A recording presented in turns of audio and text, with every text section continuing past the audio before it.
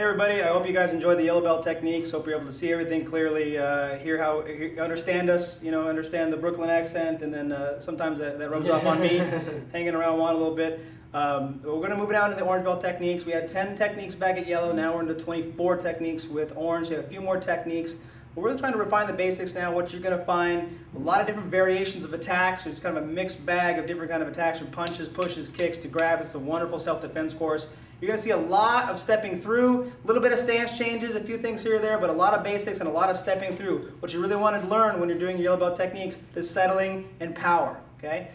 So hope you guys enjoy the orange belt techniques, and we'll see you guys for purple.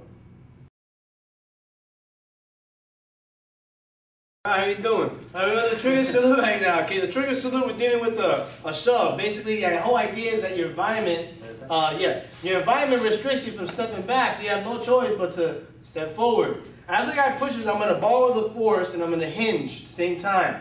I'm going to use the pin check on my left hand, 3 points of contact, my left hand pinning, my right knee in his leg, and the right hand to the bridge of his nose. If I want to be more gently, I can hit the jaw. From this point here, what we're going to do is we're going to do a glancing hand sword to the top of his bicep, right bicep. And as I did, I'm going to do a flapping inward horizontal elbow to the inside of his ribs, glance it away, do a right outward elbow to the rib, and if I want, here's the compound technique, which is a back knuckle hidden within the strike, pull it out and wham, uppercut.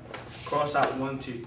Again, trigger salute, 1, set it off, bam, let this glance, boom, boom. Here's the elbow, pull it away, outward elbow, uppercut, clear out.